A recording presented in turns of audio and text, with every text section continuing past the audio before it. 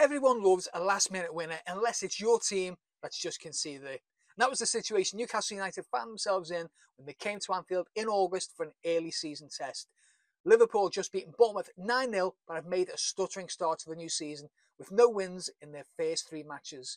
It looked like the Reds were about to be frustrated again after Roberto Firmino's second half of the equaliser cancelled out Alexander Isak's debut opener for the Magpies. Recognising the value in a hard-earned point, Eddie Howe's side employed a range of tactics designed to help run the clock down that frustrated the Liverpool fans and players in equal measure.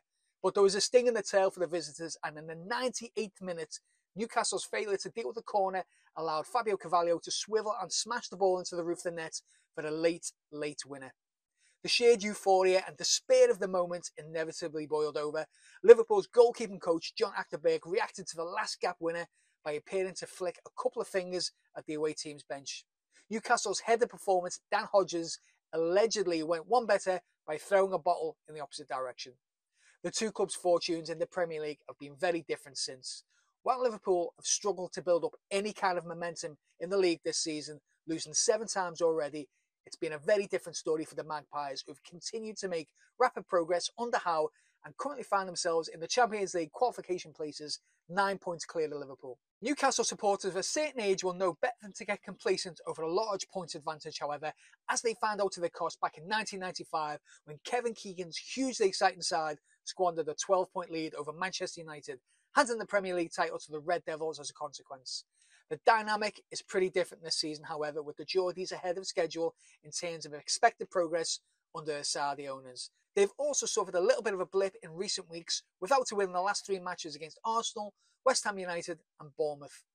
Liverpool's much-needed win against Everton, combined with the sight of Diogo Jota, Roberto Firmino and Virgil van Dijk all back in their boots, has quickly painted a more positive picture of the Reds' prospects for the second half of the season.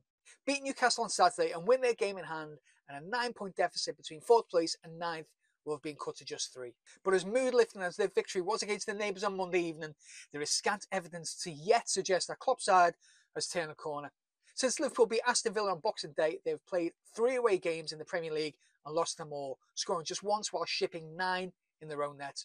Without a doubt, this will be one of Liverpool's toughest games this season. Saturday represents an acid test of where the Reds are up to in their delayed reboot that will make or break Klopp's hopes of salvaging something from a turbulent season. The performance and results should give supporters a greater understanding whether victory against Everton was a triumph for a more positive approach and honed attitude, or just a direct consequence of playing a relegation-threatened side who are not very good at this moment. So, what can Liverpool expect from this Newcastle side? Well, ironically enough, it's a side that is very much similar to how Klopp approached the game in his first few seasons at Anfield. They line up in a narrow 4-3-3 shape, with the midfielders providing the energy to press, drive their team and cover for their fullbacks.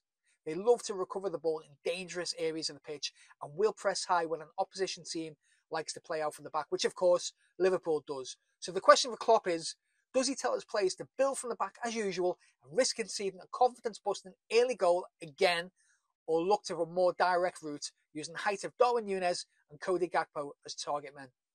With the Champions League game against Real Madrid coming up next week, I'd expect Jordan Henderson to drop to the bench with Naby Keita coming back in.